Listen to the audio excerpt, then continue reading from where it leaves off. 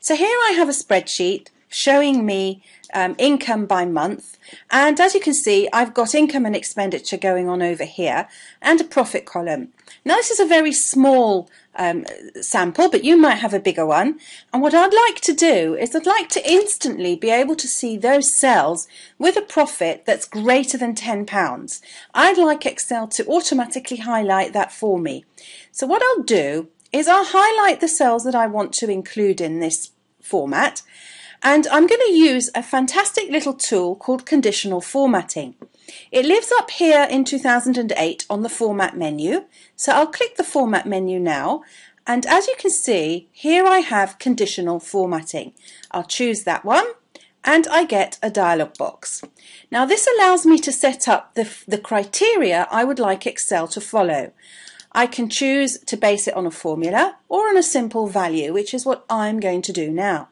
And I simply want any cell which is greater than and the value of, say, £15, and then I'm going to tell Excel what format to use. So I'll go into Format, and as you can see I can choose any format I like.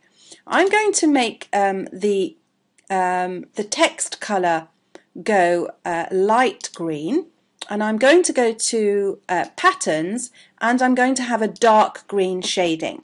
So my light green text will show up on my dark green. When I click OK, as you can see, if I deselect, anything that is greater than £15 has shown up with a dark green background and light green text. So if I re-highlight that and go back into Format, Conditional Formatting, as you can see, there's my format set. I can carry on adding until I've had enough. I can add up to 3 in this version. As you can see, I can no longer add any more.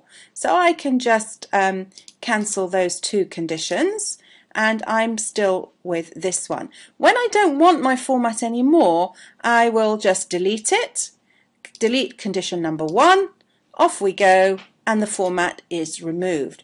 So there you have how to use conditional formatting to highlight important values in your spreadsheet in Excel 2008.